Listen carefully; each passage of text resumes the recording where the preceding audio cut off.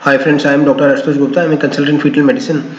So today we shall talk about neurodevelopment of the fetus in utero. तो जो routine second trimester और third trimester में जो हम अल्ट्रासाउंड करते हैं, क्या उससे हम neuro developmental status of the foetus के बारे में, बेबी इन यूट्रो के बारे में पता कर सकते हैं? तो कुछ क्राइटेरियाज अवेलेबल हैं विच so meaning thereby that we can divide the movement of the baby in second trimester as well as in third trimester in isolated hand movements, isolated limb movements, isolated leg movements, isolated hand movements, and then the face to hand movements, finger movements, the movements of the lip, yawning, protruding of the tongue and smiling. So as we move on and we identify कि जो major limb movement से अगर explicit facial expressions की तरफ अगर हम move करते हैं, so probably we can identify that this is more sophisticated sort of a movement and it requires sort of a huge amount of a neurodevelopmental coordination between the different neurons, right? तो कुछ इस slide से मैं आपको ये समझा देता हूँ. So these are few cases in which we see that in a 4D, so the babies are very they're happy and then they're smiling. So then they are protruding the tongue out.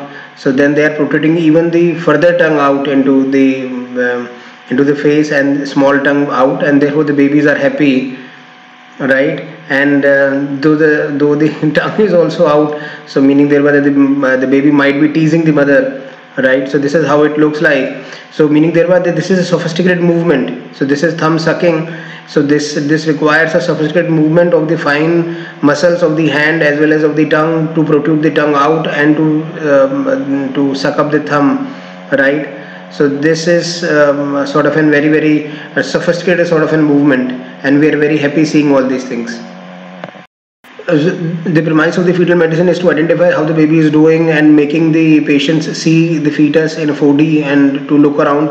But then one step further ahead is to identify that an isolated major limb movements are basic dragger movements, and the lip smacking, smiling, putting the tongue out, yawning, and thumb sucking is a more sophisticated movement and requires some fine coordination between the different sort of small muscles of the mouth and the tongue so as to protrude it out, right? And we are very happy seeing all these things, and therefore it has got a very huge bearing onto the well-being and the neurodevelopment of the fetus.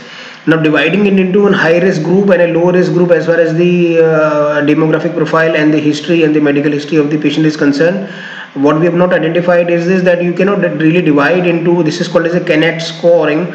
So KANET cannot be, so it works wonderfully well in a low risk group, but it doesn't work that wonderfully well in a high risk group.